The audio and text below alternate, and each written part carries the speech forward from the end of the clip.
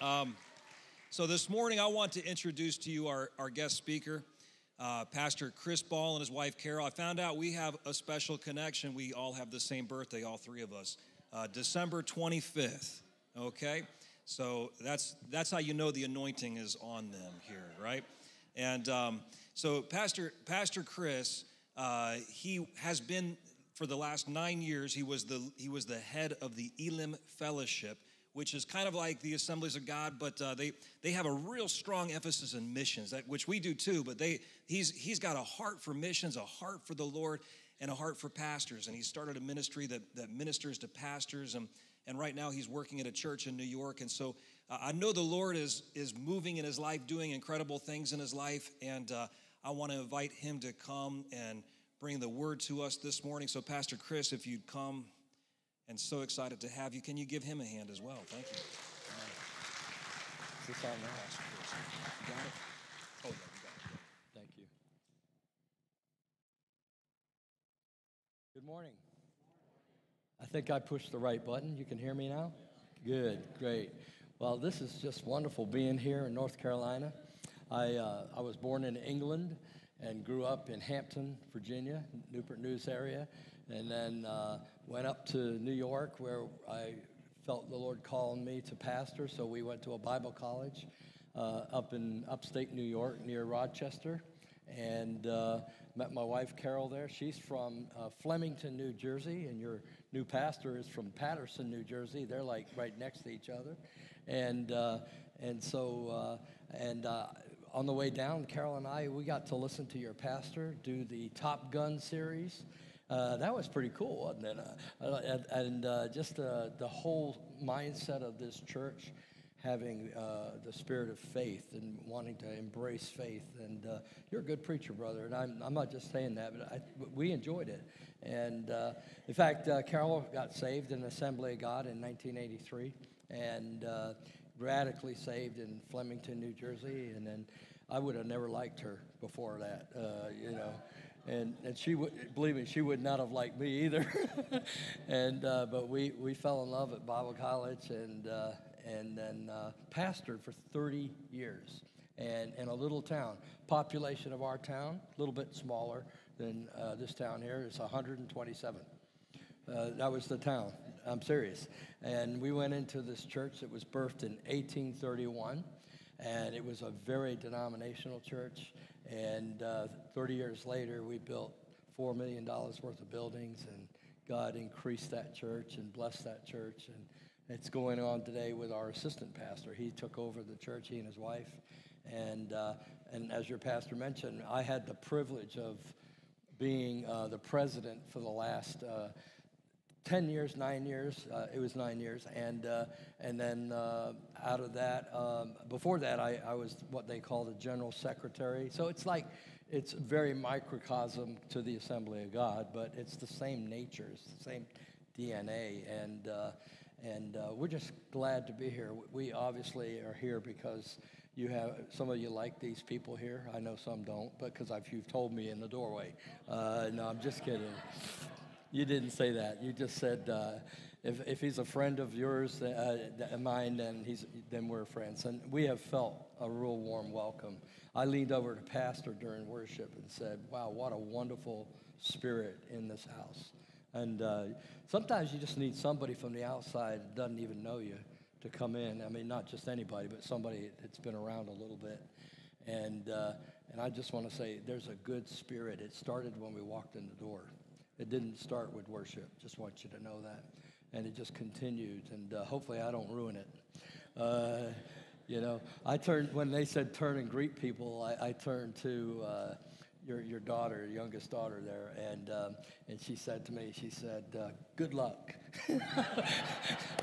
Oh, God, I need it right now, don't I? I love it, man. I thought that was great.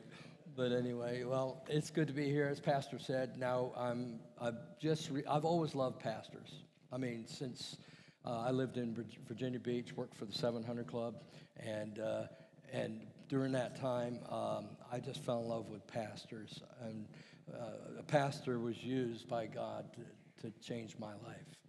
And I ever since then, I've felt like I just love pastors. Never thought I'd be one. And God is now allowing Carol and I mean, I did this quite a bit throughout the movement of those 30 years because, 127 people, 36 people in the church. I mean, we grew to, I told Pastor, we count them when they're dead, actually, sometimes, the numbers, but we had a consistent 350 people coming when we left, and debt-free. Never got into debt with all that we raised. Never got into debt with buildings and stuff. But I always loved pastors. Carol and I both. We just love leaders, and now that's what we want to do. Somebody said to me, "Now you're 64." She's 64 too, but she looks 32. So let's just get that right. We were born the same day. I was born in England, and she was born in Jersey. And your pastor, where were you born? Maryland, but a little bit after that. We're much older than you.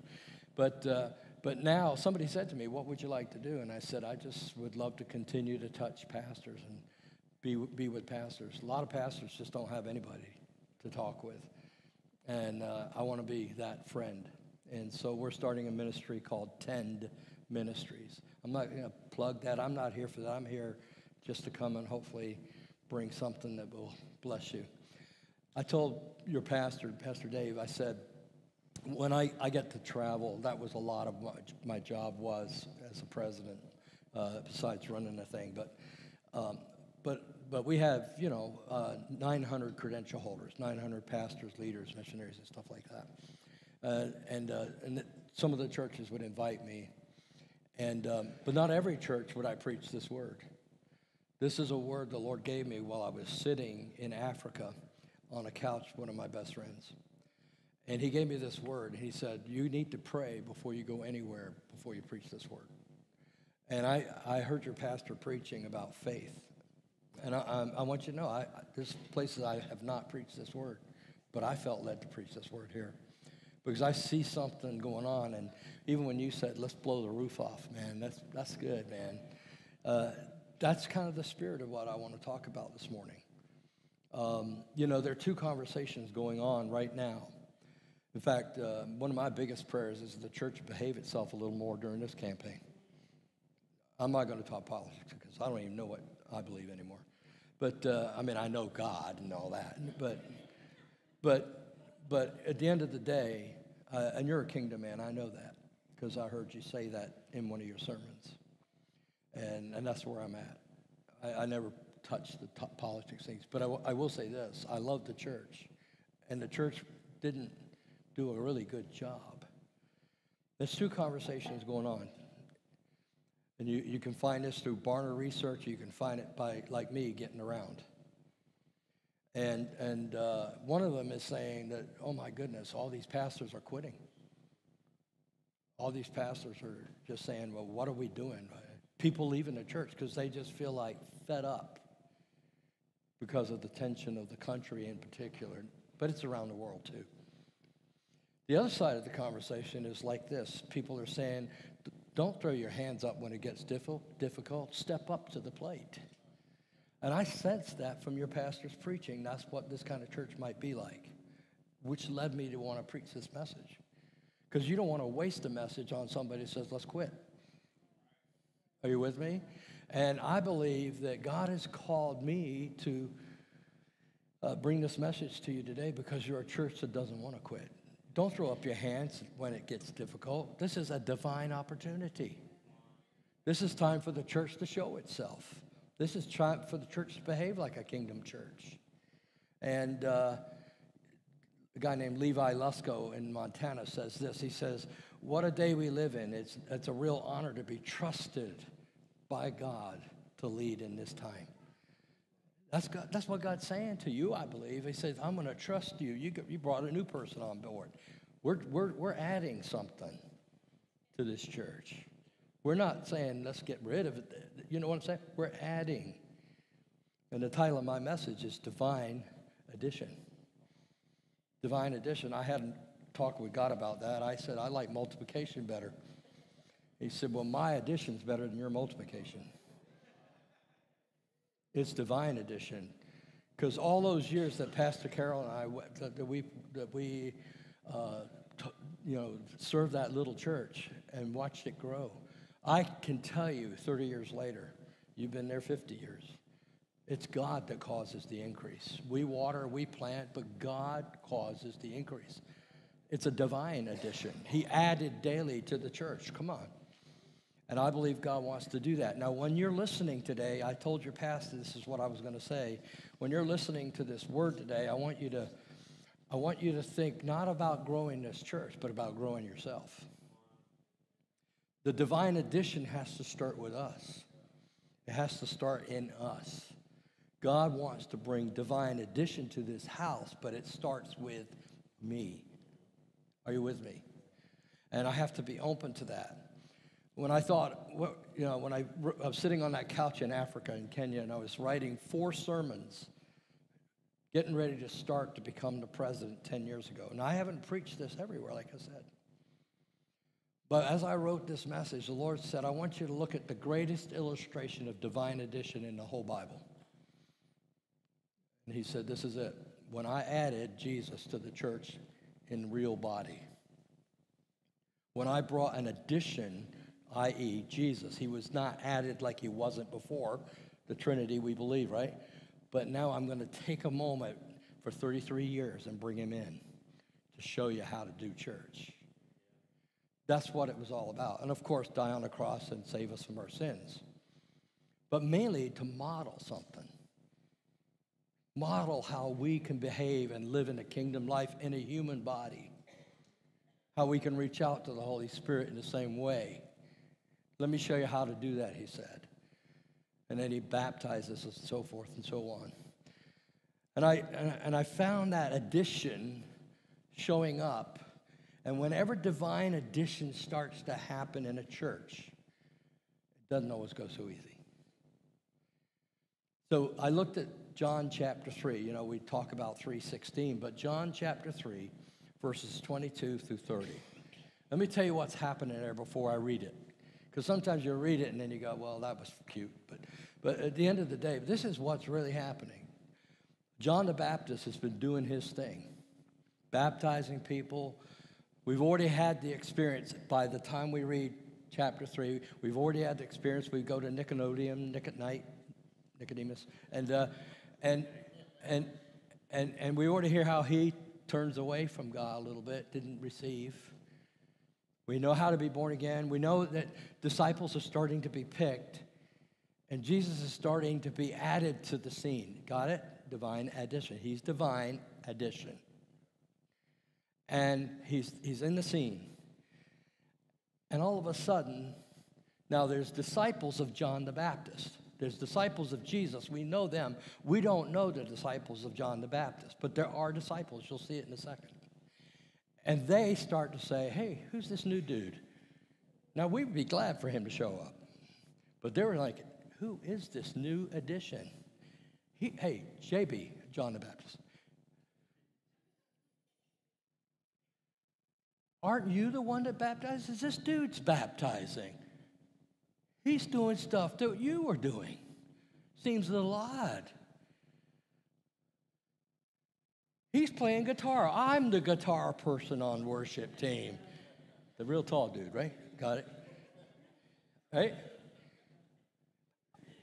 Divine addition isn't always accepted by those who ask for it. They're asking God to move in that house, and Jesus comes by, and they start getting frustrated, and the disciples start debating each other about stuff. And John the Baptist gives us a sermon, and it's not my sermon, it's his sermon I want to preach to you. This is how it goes. After these things, after the wilderness, after the heavenly announcement, after all that, Jesus and his disciples came into the land of Judea, where he remained with them, and he baptized. Shame on him. Now, John, you'll see the shame on him in a second. Now, John also was baptizing in Antioch near Salim, because there was much water there, and they came and they were baptized, for John had not yet been thrown into prison. 25, verse 25. And there arose a dispute. There it is. A dispute between some of John's disciples and the Jews about purification. And they came to John now, and they didn't talk about that dispute, and they began to bring up another one. And they say, look, and they came to John, and they said, Rabbi, he who was with you beyond the Jordan to whom you have tested, in the Greek, I've read it. It says, behold, I'll give it to you how it is. He's baptizing, exclamation point. They weren't happy about it. We like JB.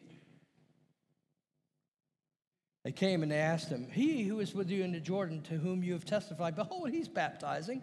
And watch this, they're all coming to him now. They like him better than me, better than you, JB. John answered and said, a man can receive nothing. This is his sermon. A man can receive nothing unless it's been given to him from heaven. You yourselves bear witness from me that from the very beginning I've been saying I am not the Christ, but I've been sent before him. I've got a different job. And he who is the bride is the bridegroom, but the friend of the bridegroom rejoices greatly because of the bridegroom's voice. I love the New Living Translation version. He says, I'm the best man. He's the bridegroom. I'm just the best man. I'm not the Christ.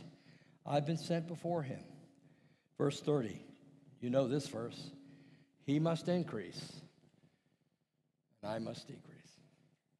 Divine addition must increase, but I must decrease. I want to give you 4 insights from these passages right here, for those verses that I think John the Baptist is trying to tell his disciples. I want divine addition to come to this house, to come to our lives. But here's what you need to know. Number 1, verse 27. A man can receive nothing unless it's been given to him from God. Here's the first point. You must know that what I have must come from God. Anything that gets added to our life isn't just about what you get from education, talent, study, or whatever. Is it from God? If it's going to happen in divine addition. Because there's a lot of people can speak good and have no business behind this pulpit. Is it from God? Is the call from God? I guarantee you, I don't even know. I have heard nothing about this brother here, but I guarantee you the elders of this church prayed and they sought him. They didn't just do it because they know the sister-in-law. They said, this is from God. You got to understand that it's from God. And brother, when it gets tough, you got to know this is from God. You got to know what you have. Because you can build a ladder, you've heard that illustration, up against the wrong wall. Because you did it on your own and it wasn't from God. God never told you to put the ladder there in the first place. The idea here is, do you know that what you have has been given to you and you're confident that God's in it? You got to know that. You got to know that. God wants you to know that. You know, if you do it, you got to protect it. If God gives it to you, he protects it. Isn't that cool?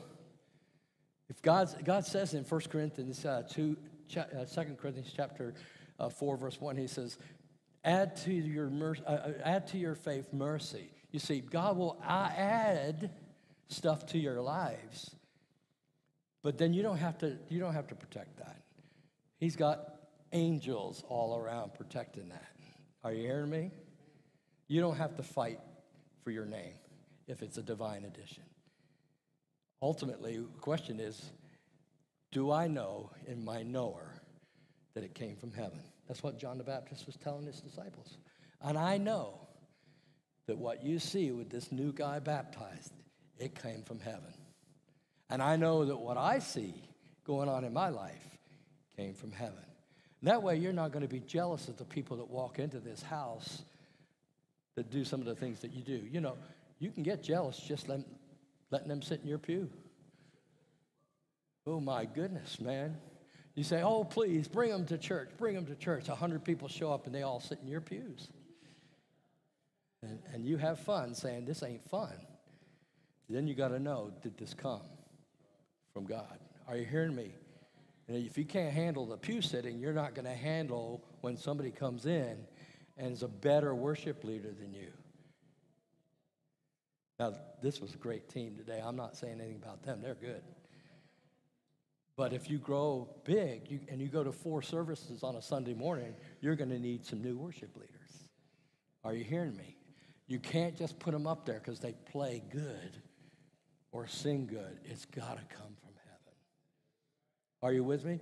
Because they will only give away what comes from God when it comes from God. So the first point is this. You got to know that what you have comes from God. Turn to somebody and say, you got to know what you have comes from God. Amen? Don't you hate it when preachers tell you to turn to somebody and say that? Leaders do not choose, rather they respond to God's choosing. Listen, leaders do not choose. This was written by a guy named Mark Sayers, who's into revival, and he's a revivalist from New Zealand. And he says this, leaders do not choose, rather they respond to God's choosing. Our responsibility is to relinquish ourselves from all the choices and find his choice. It's like, I don't know if you have it here, but we have Cheesecake Factory. Do you have that around? I mean, it's in some county somewhere. Man, you go to there and order something from there, it takes an hour and a half just to read the menu. You got so many choices. You shouldn't be choosing whether you should go to this church. You want to know if God's called you to this church. You got lots of choices down these parts. We can go here, we can go here. No, God, this addition in my life to come to this church, I got to know God called me to come here today. Your pastor's been so welcoming to me, and I just met him. God chose. Number 2, verse 28. So I must know what I have must come from God. Verse 28. You yourselves bear witness, John the Baptist said, that I've been saying from the beginning. That's my addition to that. I am not the Christ. He's the Christ. I've been saying it from the beginning. Second lesson John the Baptist is saying. If divine addition is going to come to my life and your life, I got to know it comes from God. Number 2, I must know who I am and who I'm not. You got to know who you are and who you're not. The reason I'm bringing this message to you is because you haven't seen the addition like you're going to see it. And you better have this established. I must know who I am and who I'm not. You can't be trying to be somebody you're not. I've had the privilege over the years to be a real privilege. Carol and I have had to, because of my heart for leaders, I found myself divinely in places, and I became pretty close friends with John Maxwell. Remember that guy? So when I started preaching, I tried to preach like John Maxwell. I had a good imitation of him every Sunday morning. I could laugh like him, ha, ha, ha, ha, ha, ha. And there wasn't a single thing about my preaching that had to do with God. I was trying to be somebody else because I was too insecure to be who I was. You got to know who you are and who you're not. I'm not John Maxwell. God said to me, I didn't send John Maxwell to South Butler, New York, population 127. I sent you, and I know who you are. Are you hearing me? You got to know who you are and who you're not. And you can't try to be somebody you're not because you don't fit in those shoes. Are you with me? I'll pick on somebody safe. What's your name again? You're the lady. Yes. Janique? That's what I said. All right. Listen, I don't know you. These folks don't know you, so I'm using you because I think you're safe. I don't want to offend anybody, okay? Listen, when God made you, this is what he said. Y'all listen up now. He said, I'll never do that again because I did it right the first time. And I don't need 2 of you. I only need 1 of you.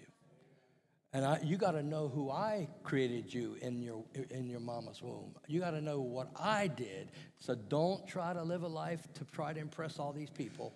They won't invite me back. I'm telling them behave themselves right now. But here's the deal. You just be you. Don't try to come up and try to be some identity of some pastor's wife and all that kind of stuff. I know you've been serving before, but I'm just saying this is a new place, a new day. Be yourself because God made you well. Come on, all right?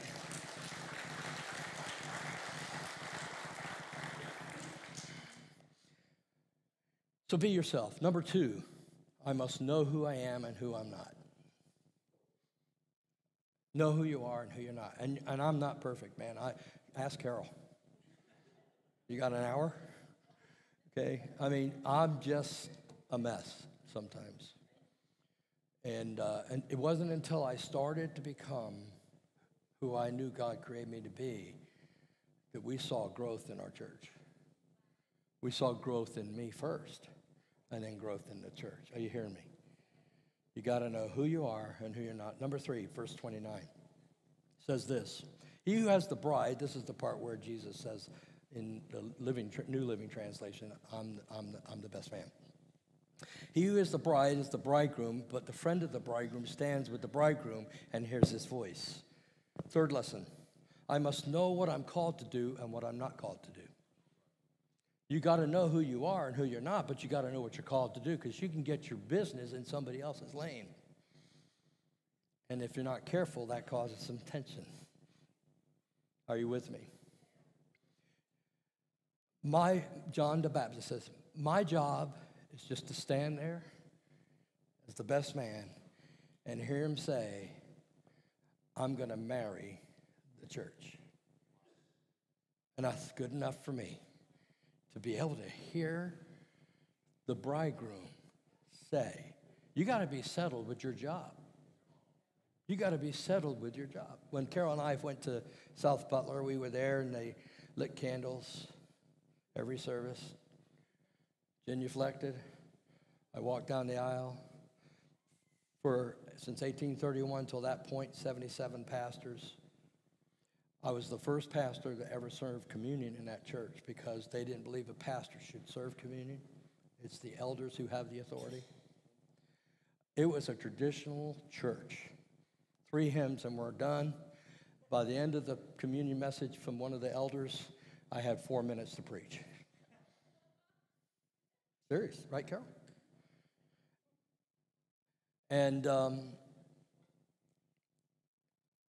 Carol said, well, let's see if they'll like worship.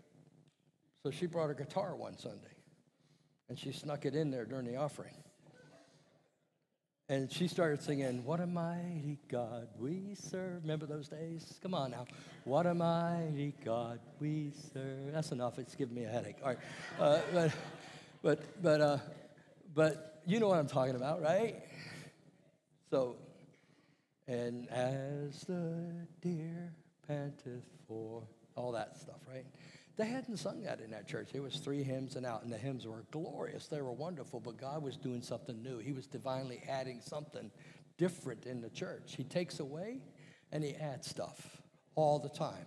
There's going to probably be some things in the next several months that need to come away so you can have room for the addition. Are you with me? And so what happens is Carol starts singing that, you know. So on the way home, this is what we pastors do. We say, honey, how did I preach today? And she said, it was amazing. It was absolutely fantastic. Well, it probably wasn't that strong, but anyway. And she said, how did you like the worship? And this is what I said, Pastor, this is what I said. Pray for me. I said, I think What a Mighty God was too slow. I think you could have sped that up a bit. We had intense fellowship all the way home. Right, Tara? Intense fellowship all the way home. Yeah. Next week, how did I do today, honey? Did you think I preached good today? She was a little quieter. And she said, it was okay. I mean, it was good. And then I said, oh, how was the worship? I thought as the deer, 7 times through was enough. 14 times is too much. Intense fellowship all the way home. Yeah. And so we've started fighting all the time. We come home from church, have good church service, and fight all the way home. Just all the time. And so we went to the elders for counsel. And they agreed with her that I was trying to control. And I said, well, that's why you never go to the elders for counsel. So we got a professional counselor eventually. This is years ago now. This is true, isn't it, Carol? How many know she needs lots of prayer? We needed counseling because she needed therapy. And because anybody that married to me needs therapy. And we went, and the counselor said this, Spirit-filled counselor. She said, this is 30 years ago, 35 years ago. You're trying to be the Holy Spirit for your wife. She starts crying, which is not fair. And at the end of the day, she said, I want to tell you what you need to do. You need to define your lane and stay in it. And don't go in each other's lanes unless you're invited. That saved my marriage. Our marriage. It saved our marriage. I'm telling you right there. She was in charge of worship divinely. I'm the pastor. I'm the head of the house. Glory to me. I mean, God. No. She has the Holy Spirit, and I'm not junior Holy Spirit. Are you hearing me? She wants my opinion, which she never asked for. Why? Stay in your lane and don't go into each other's lane unless you've been invited. Saved our marriage. I'm serious. And she did tons better than I would have ever dreamed. She took our spirit into the worship and depths of worship that I would have just said, and I've been worried about how many times we're singing a song. Come on. Are you hearing me? So you got to know what you're called to do and what you're not called to do. And she was called to lead the worship. I was called to do what I was called to do. She was called to do, we did everything when there was only 36 people in the church. So, number one, you got to know it comes from God. Anything you're adding to your life. Number two, you got to know who you are and who you're not. And number three, and I'm almost done, which is never true for a pastor. You got to know what you're called to do and what you're not called to do. Are you hearing me? I'm not called to lead this church. Man, listen, I'm telling you, I might have been the president, but I'm under this man's authority in this house. He's called to this leadership. You understand that? So don't tell him. I never went to the dentist and said, I've been reading on Google how to do it. And we as pastors, we get more advice from people from Google. So-and-so church over there is doing that. They didn't call us to do what so-and-so church. We're getting our marching orders from him, and we're moving forward in what we're called to do. Does that make sense? Last one, and I'm almost done. Almost means almost. Here we go. Number 4 is the verse that we all know, and that is verse 30, where it says, he must increase and I must decrease. Verse 30. The fourth lesson that John the Baptist is sharing, I never heard anybody else preach this ever. Now, it doesn't mean people haven't preached it. I'm just saying I've never heard it. Because, see, when I read that, he must increase and I must decrease, I'm like, what is the fourth thing going on here? Because we know that. Because this is how I interpreted that. This is how I interpreted it all my life, till that day on the couch in Africa. I interpret it this way. He must increase, and I must be a weaselly, miserable, humble preacher. That's decrease. God said, get off that couch. Let me show you what it really means. He said, this is what it means. He must increase in you. And in order for that, you got to get out of the way to let him do it. The increase is in you. He must increase and I must decrease. And the increase is in you. That's what he said to me. So the fourth lesson that John the Baptist is telling his disciples, in my opinion, is, okay, if this is going to happen, divine addition is going to happen in my life. It's going to happen in this church. He's got to come in and take over. He's got to increase in you. Is that good or what? I love that. So guess what? I said, what does that mean? That's what you should be asking right now. Pastor asked if I was going to have an altar call. I'm not going to have an altar call. I'm going to give you a challenge to go home and do some homework with this message. If you haven't memorized it, go ahead online and look at it. We did 4 or 5 sermons. They're really good. Here's what you do. God, how do you want to increase in me? So I started doing that. I started saying, okay, God, what do you want me to do? And this is what he said. He said, okay, let me talk to you about leadership. I think you need to increase in leadership. Now, you don't know me. But if you knew me, you know that that's my topic. Because I love pastors and I want to help them through leadership, right?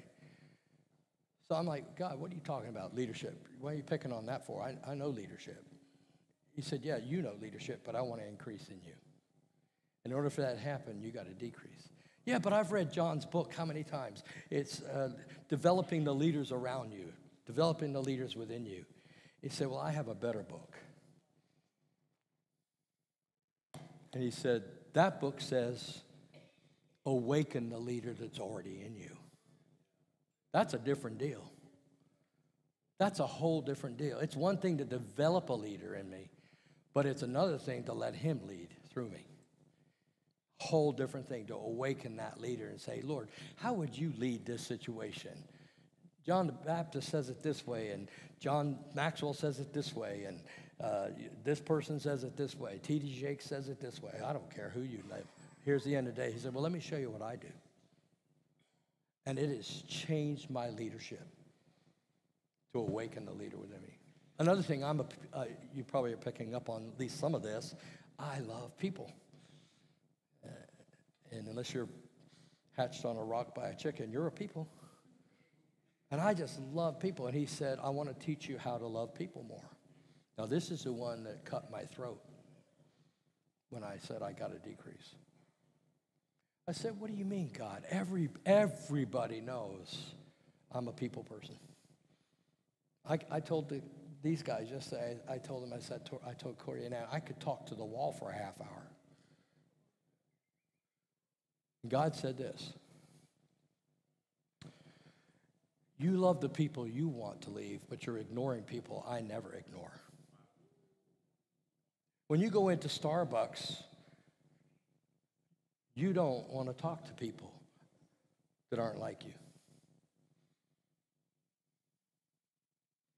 Well then, I'm getting a lesson. I'm getting a lesson that I must decrease, and his love for people, which is much better than mine, must increase. And I don't know, there's certain people, listen, please listen to me. There's certain people that we all avoid. Some of them are in your family. But he never stopped loving them. Hello. And I had to hear that from the Lord. And the Lord started teaching me, instead of being critical because they don't act like Christians yet, because they're not Christians. Love them. While you were yet a sinner, I died for you. Don't judge them. Learn to love them. And it set me on a course. Now I get free lattes out of this deal. I'm being funny. That's not the reason, okay? All right? You know what? I'm comical. If I try to make a joke, I mess it up. It's just who I am. And sometimes I say things, and later on somebody's mad at me. I do it to help you laugh, just to open you up. And I already know who you are, so don't try now. But at the end of the day, I got to be me. I got to be, I can't be you, and I can't be the way you want me to be. I got to be me, and that's the second point. Try not to be anybody you're not. Be you. First point is make sure that what I am saying is from God. You see what I'm saying? Third point, Don't be over in somebody else's lane. I might be in charge of a lot as the president, but when I come to this house, I'm under his lane. Does that make sense? And then last thing, let him increase in me. Can I pray for you before we have that music go? Do you like to play behind me? Because that makes it even more spiritual. Go ahead. All right. All right, you ready? See that? Did you sense the Spirit come in now? I'm playing. All right, here we go. Let me pray for you. Just close your eyes for a second. How many of you today, keep your eyes closed so that other people can't see? You can't see what other people are responding. How many of you here would love to have a divine increase in your life today? Right? Something divinely added to your life. Amen. Some of you, that's good. Well, Father, I pray for those who raised their hands and those who didn't. I ask you, God, to help them know today that you want to bless them and you want to divinely increase their lives. Help them not just get something from a good book. Help them receive something directly from you, that it comes from heaven. Lord, help them realize that you didn't make two of them. You only made one of them, and they are important. They might not feel it, but we're not going on feelings. We're going on the truth, because that makes people free. And we ask you, Lord, to help people today just be settled with who they are and who they're not.